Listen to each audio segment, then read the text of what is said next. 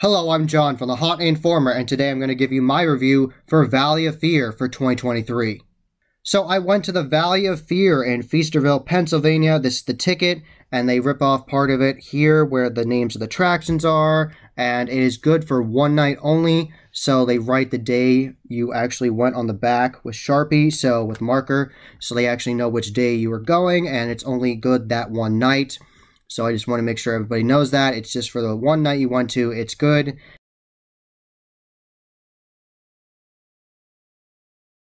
The way it works with attractions is you will go up this hill and you can go to the Haunted Hayride. And after you do the Haunted Hayride, that will drop you off right in front of the walkthrough attraction, the Haunted House, Miles Manor.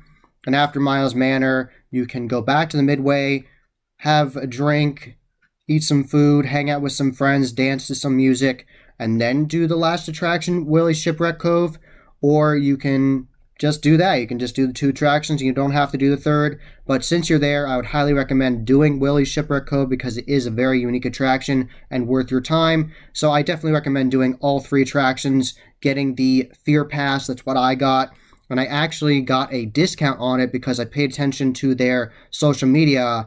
And I don't remember how much I got off. It might have been like 20 or 30%, but I got a discount on it because I bought it pre-season and they had special discounts. They call them like killer pre-season discounts. So definitely stay tuned to their social media and also sign up for their newsletter because they give you discounts via email. So definitely check that out. So the first attraction I did was the Haunted Hayride, and this is a very good quality hayride. I loved it. I went last year and really enjoyed it. First time at Valley of Fear last year, really enjoyed it.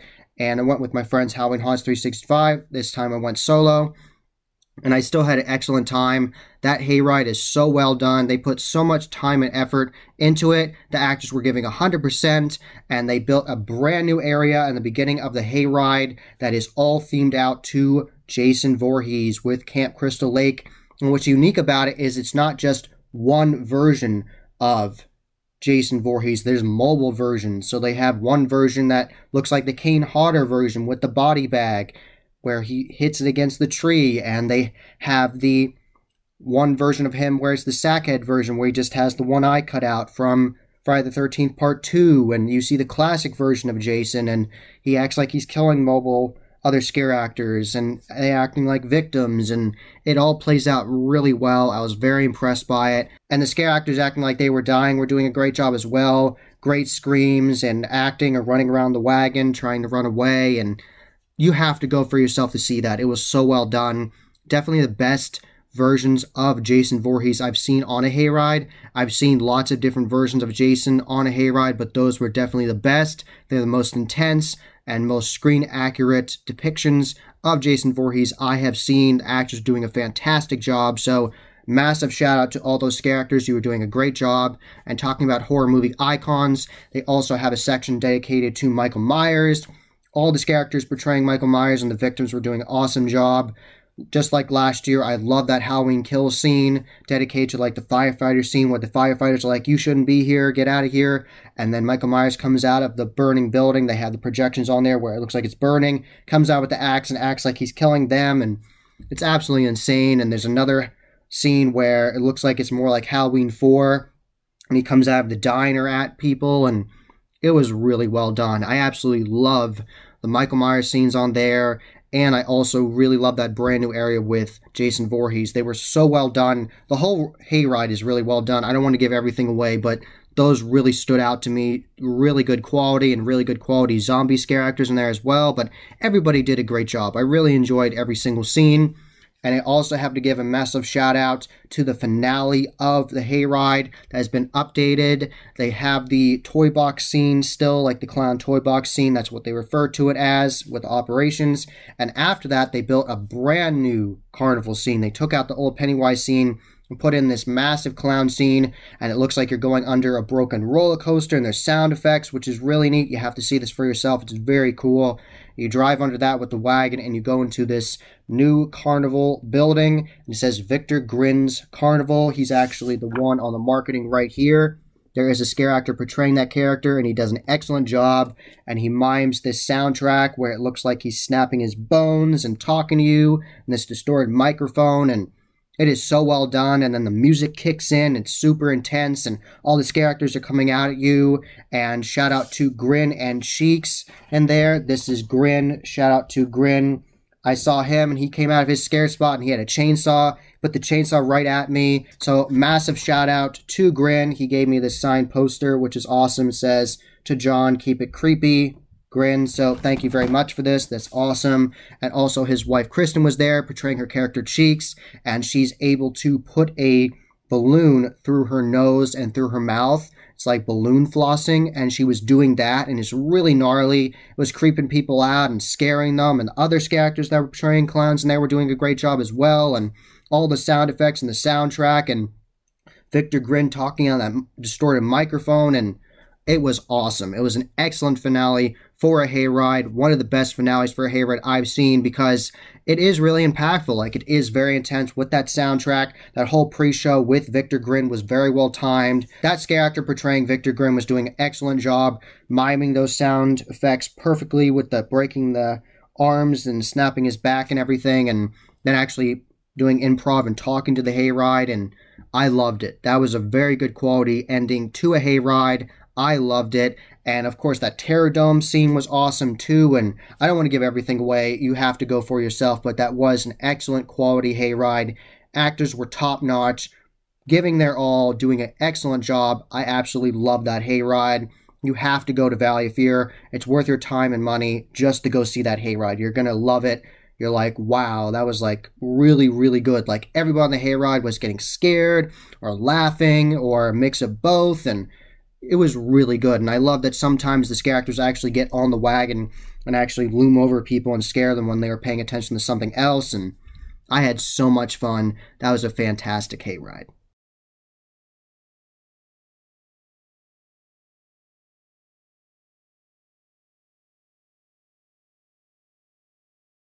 This hayride is different than other hayrides you've been on because normally you sit on the wagon and the hay and you are facing towards each other, the other customers, and the scare actors can come into the center of the wagon and scare you that way or jump on the sides. This one's different because you are sitting on the edge with your feet dangling. So that is how that works, and the scare actors can get on in the middle and scare you from there and you can't get away. And that's really cool. I really like that. I definitely think it's more intense that way because the characters can get like right up on you and you see everything really well. So I really enjoy that. So it definitely is an interesting way of doing a hayride, and I prefer that over the other version where you're sitting looking at everybody, because I feel like that is effective at times, but I also think that you can't see everything as well. Like, you can't look around as well, and it's, yeah, I just like it better. I like this style of doing a hayride better. I still really enjoy the hayrides that do it the other way, but I definitely really appreciate this unique style of doing it. And at one point near the end, they tell everybody, pull your legs in because it's a tighter, closer set, and there's less space for your legs, so you pull them up, and then you sit up with your legs on the hay, and then you see the final scene. Something that's unique about this hayride is there's a moderator for the whole attraction. So there's a staff member for the haunted attraction that is on the wagon the whole time, and she tells you the rules before you go through the attraction, and she makes sure people are staying in check, like they're not swearing too much, because a lot of children come to this event as well. It's an all ages event, and making sure people aren't swearing too much, aren't touching the actors, you know, just staying in line. So it's nice that they have that moderator there. And when I was going through this hayride, there were people getting scared really bad and swearing. She said, please stop swearing so much. So I definitely did enjoy that they had a moderator, and it definitely makes it different than other hayrides I've been on. And the sound design was very good quality on this. There was not a speaker on the wagon. It was hidden in the woods, and they did a great job with that. So, and they also introduced the name of the tractor driver for you. Our tractor driver was Bob, so shout out to Bob for driving safely and taking us through the attractions.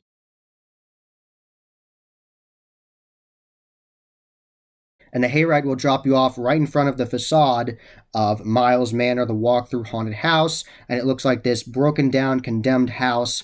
And you go in, and before you go in, there's a crazy scare actor there. Shout out to Spike from Field of Screams. I'll have his information linked below, so you can go check out his social media. He's a scare actor that has scared people many times, actually at Field of Screams with the Den of Darkness, so he has a ton of experience being a crazy scare actor with a chainsaw, and he's at Valley of Fear now.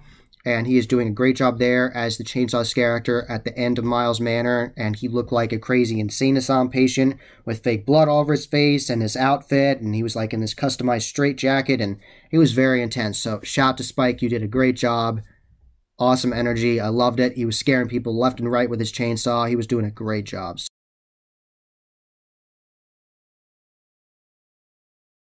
So Miles Manor got a lot of changes for 2023. They added lots of new scenes. They added a new library, which was very dank and decrepit, and there was a creepy librarian in there. I really enjoyed that.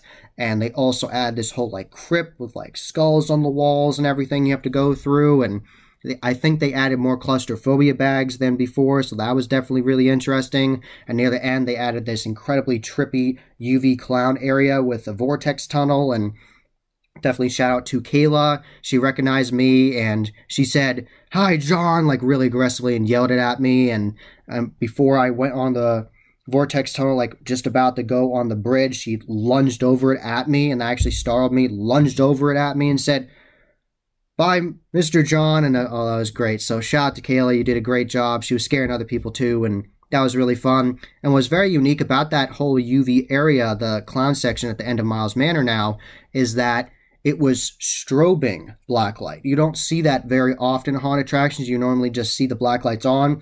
But since it was strobing blacklights, all those effects were even more trippier and more intense and keeping you off kilter and making it easier for the characters to get you. And that was really cool. I really enjoyed that. Very cool ending. It was definitely very different from the year prior. They didn't have that before, and really enjoyed that. Lots of intense scare acting in Miles Manor. I don't want to give it all away for you. I want you to be surprised, but there is a lot of really cool set design.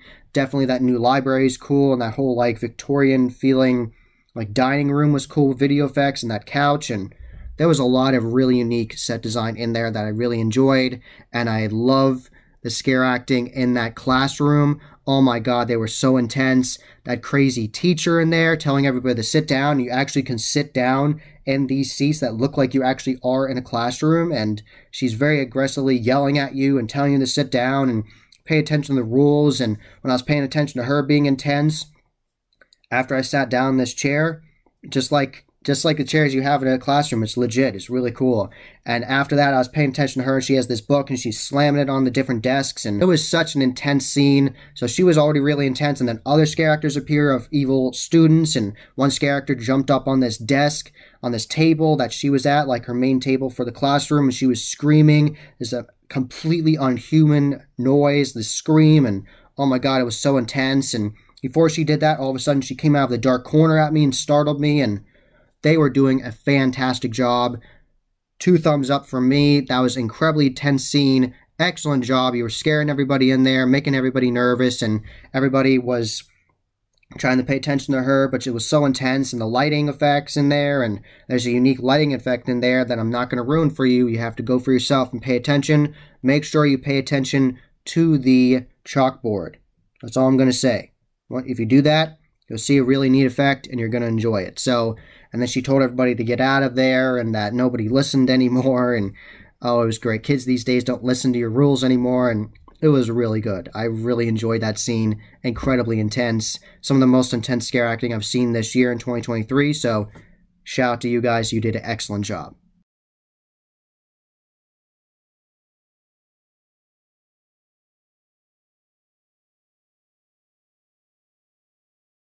So after you leave Miles Manor, you can go back to the Midway if you'd like to. You can get drinks there. You can have barbecue. Shout out to Tim's Barbecue. I had a brisket cheesesteak, and it was absolutely delicious. They make it in-house there, and they take a little bit of time to make it and make sure it's good quality for you, and it was delicious, very filling, and it tasted really good, so I definitely recommend Tim's Barbecue.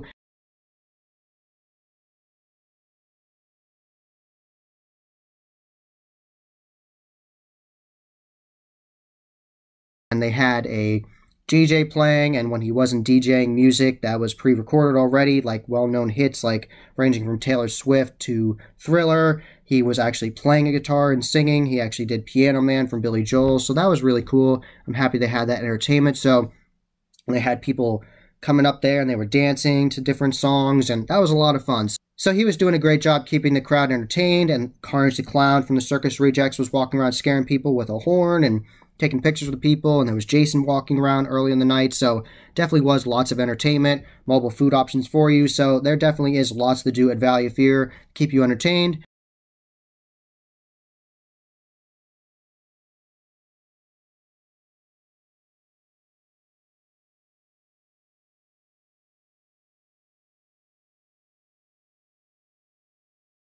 And the last attraction is called Willie's Shipwreck Cove. So right after you do Miles Manor, you can walk right to the entrance of Willie's Shipwreck Cove, and this is a pirate-themed trail. So you do not see that often. You really don't see pirates often in haunted attractions. You don't really see it. It's just not common. It's not a common theme. So seeing that already is unique, and then seeing it this well done is really impressive. Like at one point you actually walk through a pirate ship that they custom built, so that was really cool. And there's like these drunken pirates in there, and the one was distracting me, acting drunk, and the other one scared me from the corner, and that was awesome.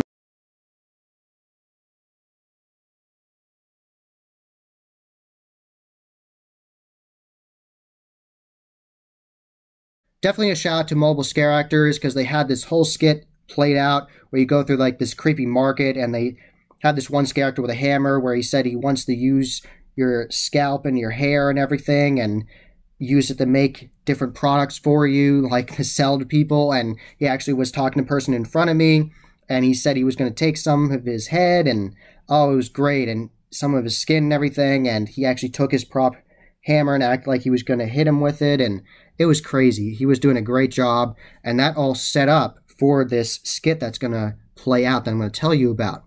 And one scare actor saw me in there, and he said, "This person's going to be my George. Follow me, George." I thought that was funny.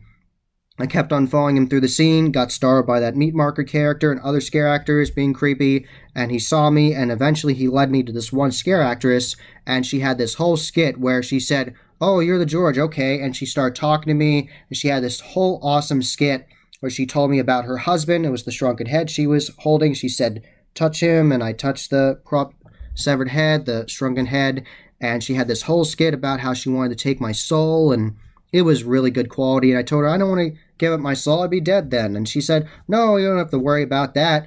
You just get to live with all of us. We're dead already." And it was great. So I really enjoyed that. And when she was talking to me, there was a character on the ground coming after me, and that was really good. And she said, "Do you want him? Do you want to eat him?" And he like shook his head no. And she's like, "Oh, too short for you, huh? Oh, okay, that's unfortunate." So that was fun. So it was really good. I liked that skit. That was really well done. And later on in the trail, close to the end, there was like this really fogged out, creepy swamp area. And one character asked me how I liked the atmosphere and how I liked it there, if I was enjoying myself, something along those lines. And I said, I loved it. I love the spooky atmosphere. I love the swamp area. And she said, "Great. Oh, this one likes it here. We can feed him to the crocodiles." And another character came at me and was very intense, telling about how she was going to feed me to them. And that was really good. I really liked that. And not long after that, I saw a character, and he had mobile prop axes, and he acted like he was going to cut my head off. It got very close to me with them, and that was really intense. So lots of really good quality scare acting on that trail, and definitely a shout out to the siren. I was going on this bridge not knowing if she was a prop or not, because it was very dark, and all of a sudden she jumps down at me and screams, and that was incredibly intense. So you got me. The siren got me on the Willie Shipwreck Cove trail. There was lots of very creepy, just unsettling moments of just walking through the woods in there, and at one point like mobile crazy characters, cloaked characters just come out of nowhere from both sides, having really creepy, unhuman screams. So the screams were on point. Excellent job with those screams. You definitely creeped me out. At one point you go through this bamboo forest, and it's strobe lit, and they have this very loud like tribal music playing, and it was very cool. You have to see Willie Shipwreck Cove for yourself. Great scare acting. It got starred multiple times, and there's lots of other scenes I didn't mention in this that I want to keep a surprise for you. So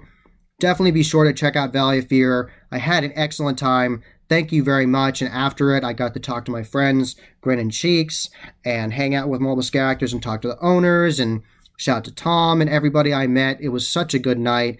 I loved it. I had a wonderful time. Definitely worth the drive, worth your time and money.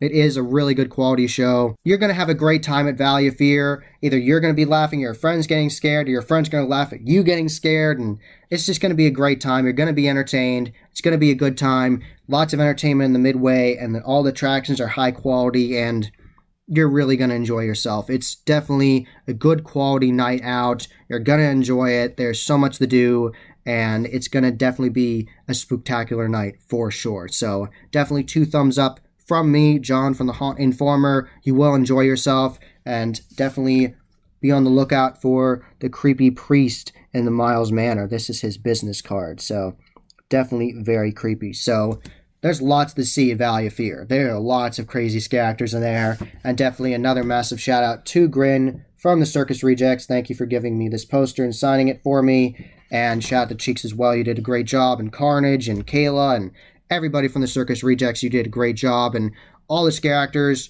you all were clearly putting in 100%, putting in your all. I absolutely love the dedication.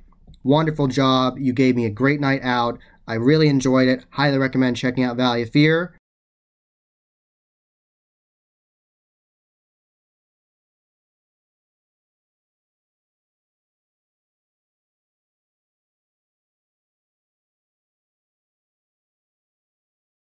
That was the Haunt Informer. I hope you enjoyed. Subscribe and hit that bell icon so you get a notification every single time I put up a new video. Give this video a thumbs up and share with your friends. And I'm on social media, and you can find all those links below. And tell me which attraction was your favorite of Valley of Fear.